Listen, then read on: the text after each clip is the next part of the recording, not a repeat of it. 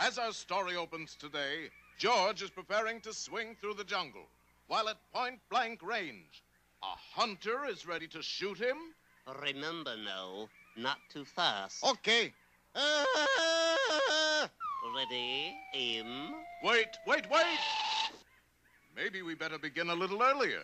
Fine with George. It really all started here in Syncopated Manor, home of the eccentric Duke of Ellington, world-renowned big game hunter. That does it, dear. With this Tasmanian aardvark, I now have a trophy head of every known animal in the world. Then why so sad, Piggy? What do I do for an encore? Oh, cheer up, dear. Here's one specimen you don't have. An ape man. But that is George of the jungle. Exactly. I think there's room for him over the fireplace. For his head, anyway. Oh, Cynthia, you are clever. So within a fortnight, whatever that is, the headhunters were within a stone's throw of George's treetop retreat. Ow! Somebody within stone's throw again. Yes, maybe friendly natives. I don't think they're natives. Not very friendly, too. You missed him, Piggy. Yes, I must find some way to lure him within gunshot. Why not take something he values highly and use it as bait? Exactly. But what? I don't know. Why not take it all? And so the next day... There. That's the lot. One of these awful-looking things must be what he treasures most. George, someone has ransacked the place. Everything's gone. Hey, you know, it looked more roomy this way. But they've taken Ursula, your beloved mate. In jungle, broken heart heal quickly. They've even taken your autographed picture of Lawrence Welk. My hero. They really know how to hurt a guy. George, get mad. Steady, George. George, take jungle vengeance. Aided by his jungle cunning, George found the culprits in a remarkably short time.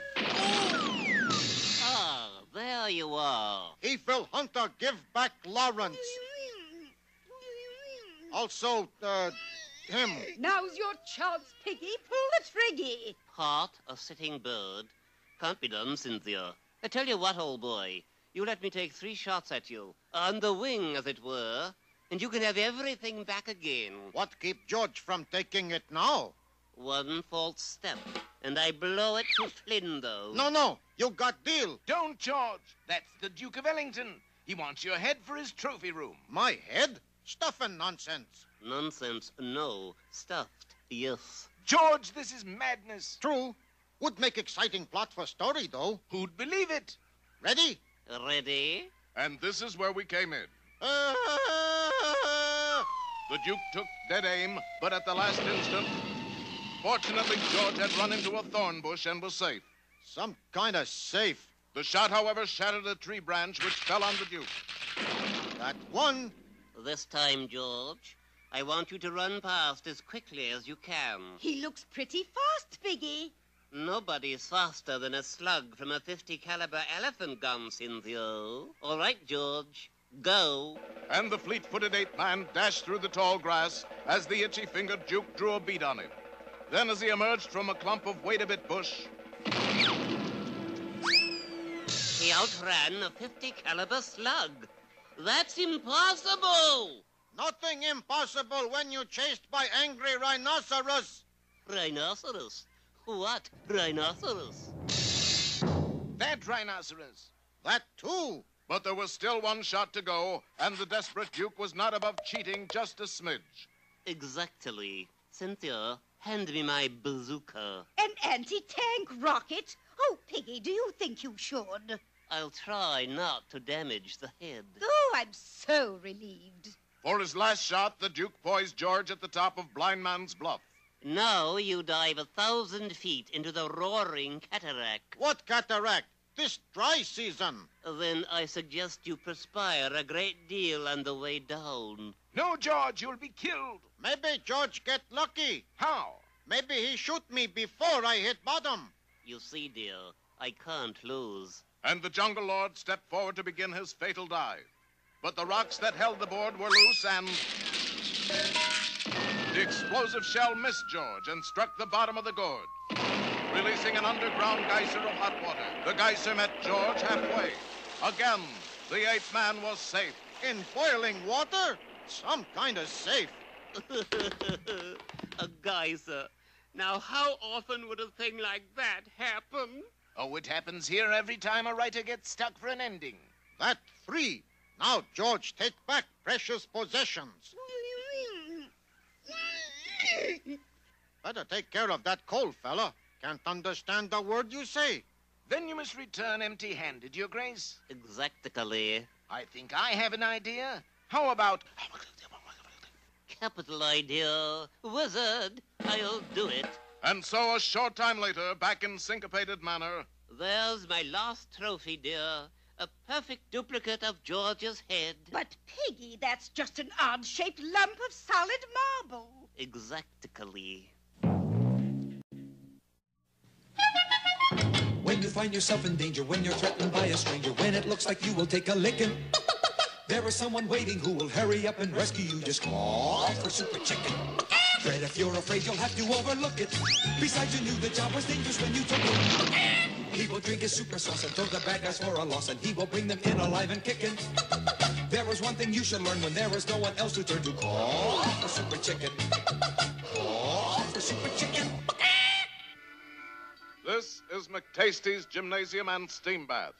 And this is the pride of McTasty's Gym, a 7,000-pound diamond-studded dumbbell. Truly a thing of beauty, McTasty. Yeah, and it's worth a fortune. Ain't you afraid somebody will steal it? You kidding?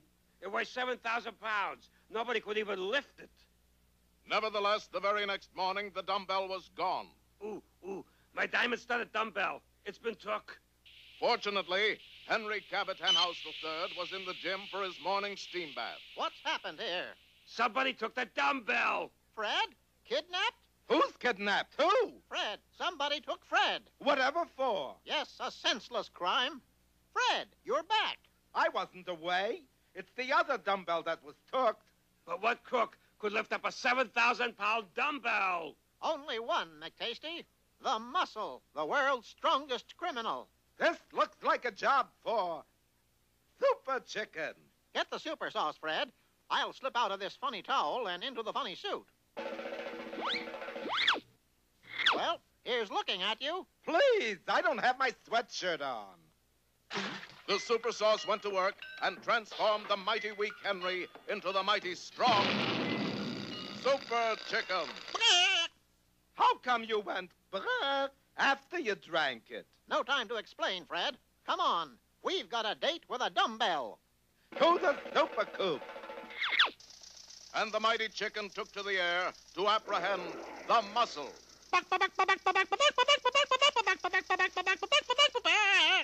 They headed right for the Muscle's health ranch hideaway, the Juice Bar X, where at that moment the world's strongest criminal was toying with the 7,000-pound diamond-studded dumbbell. Gotta keep the old triceps in shape. Suddenly,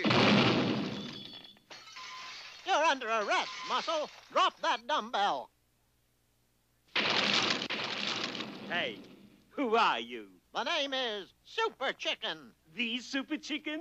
Test his prowess if you will, but never challenge his word. Well, this is a pleasure, Super Chicken. Let me shake your hand. Wing. Oh!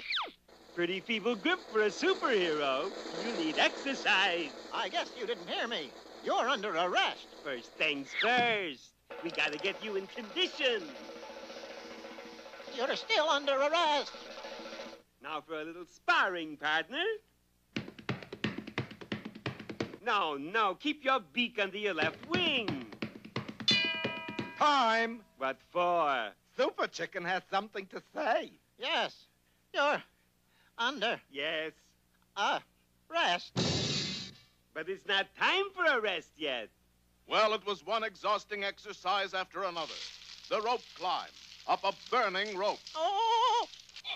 Indian wrestling with a real Indian. And the Muscle's own vibrating machine.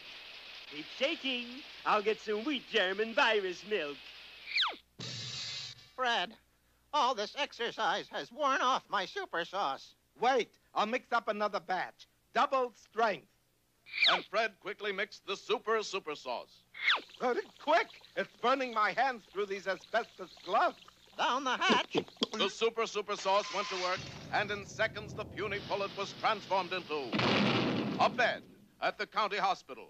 Little strong, was it? I'd say that, yes. Must have put in too much mustard. Well, what do you say, old buddy? I say, you're under arrest. You look a little peaked. The doctor says he'll be up and around in a month or so. Nonsense. What you need is exercise. And the muscle took Super Chicken for a brisk 10-mile run back to the health farm. Now we're gonna chop wood together, you and me. Together? Yeah. I must be the chopper, and you must be the axe. Okay? 5-minute break, and then it's push-ups time. Super Chicken, what has he done to you? Name it. Gee, he's just too much muscle. We better give up. Nonsense. Go mix another batch of super sauce. Triple strength. But the double strength blew you to smithereens. Trust me, Fred. And Fred reluctantly made up a batch of super sauce. Time's up. Muscle, you're under arrest. Again. Here's the super sauce. Good. Drink it, Fred. Right. I drank the sauce. Good heavens, I'll blow up. Let me worry about that, Fred. Now, Muscle, I'll bet you can't pick up Fred with one hand and hold him till I count 3. Easy. You lose. Not yet. 1, 2. And Fred and the muscle were both transformed into twin beds at the county hospital. You finally got me, Super Chicken. Don't thank me. Thank Fred. Don't thank me. I knew the job was dangerous when I took it. Now to return the 7,000-pound diamond-studded dumbbell. Careful, Super Chicken. Rest easy, Fred. This is child's play for... The mighty chicken had done it again. So when you hear that cry in the sky, you'll know it's coming from the 32nd floor of the county hospital.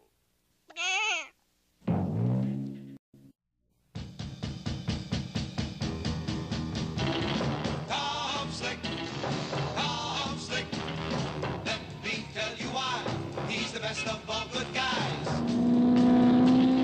Tom Slick, in the Thunderbolt Slapper, once he's on your tail, he won't quit because you know there's no such word as fail to Tom Slick. Welcome to the Muncie, Indiana Fairgrounds and the start of the Buster Baines Memorial Blimp Race. Here's our sponsor, Stretch Snapback, president of the Bad Year Blubber Company. Makers of Bad Year products for home industry and banking. Remember, folks, if your check bounces, it's a bad year. Many thanks, Stretch. The Blimps are moving toward the starting line. There's the starting gun. There's our first casualty. It's Whitehead, Danny Druff, and the wood prop cloud pusher. Why, Fur, did you shoot a big raggedy hole into my balloon? I told you, folks, it's a bad year. There goes Fletch Sparrow and the twin-screw barn jumper. And here in the converted Thunderbolt grease slapper, the Blimp Racer's Blimp Racer, Mr. Hot Air himself, Tom Slick. Yay! Thanks, Hot Air fans. But where are Tom's great and good friends, Gertie Growler and Marigold? We're over here competing in the William Tell Arrow Shoot and Love-In, Bobby. Stand still, Marigold. Drat, I missed. Here comes Tom, Gertie. Look at him scorching along. Scorching? I can run faster than that in my hippie boots. Missed again. Bringing up the rear is the sinister-looking chain-drive skyhooker, highlighted by the Bum Sport Baron Automatic. Correction, it's me, Crutcher, the Toadie's Toadie. That's the Baron. Pay attention to your racing, Clutcher. This time, I take care of the dirty tricks. If you want the wrong thing done right, do it yourself, I always say. And you know what I always say? That's what I always say. The Blimps are heading for the turning pylon, and Tom Slick takes the lead. Yay! Well raced, Tom Slick. Many thanks, good sport, Fledge Sparrow. I think I'm going to be sick. Tom Slick is out in front, Master. You had better do something quick. Something else. Very well. Now you will see how a real schlemiel could stop Tom Slick. With a cassava melon? But one of these cassava melons is really a bomb. Listen to it tick. Ow! Drat! Missed again. A little arrow wouldn't stop there an automatic. Here, Tom Slick, from a well-wisher. Thanks, Mr. Wisher. It's delicious. Baron, you threw Tom Slick a real melon.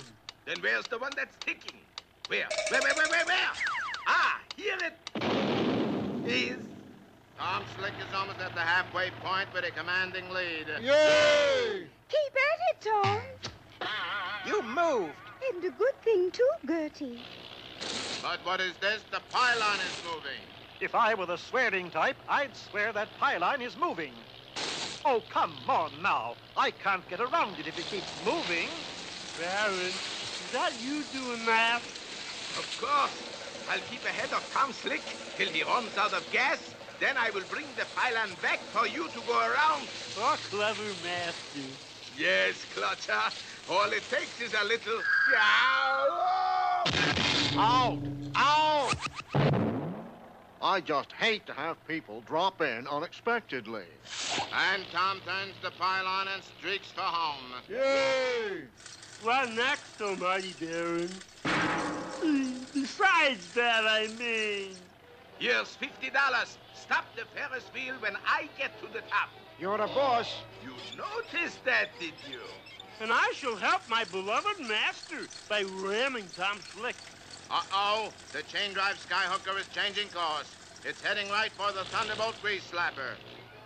Tom Slick, I'm going to put a crimp in your blimp at point-blank range.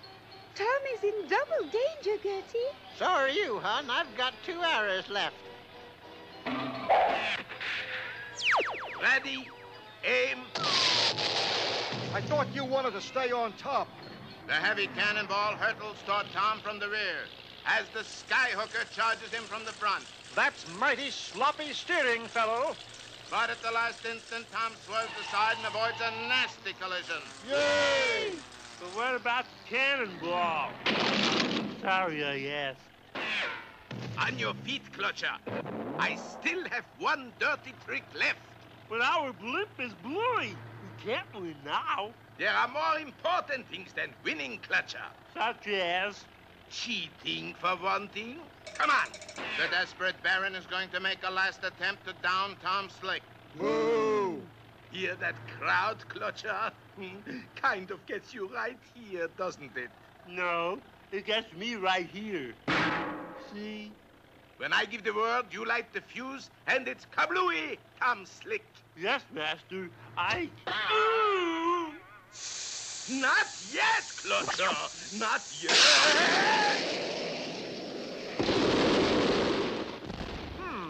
The fireworks are supposed to start at 7. And the winner in a blinding finish, Tom Slick. Yay! Congratulations, Tom. As usual, Marigold. Drat! Missed again. But, Gertie, you hit the apple fair and square. What makes you think I was aiming for the apple?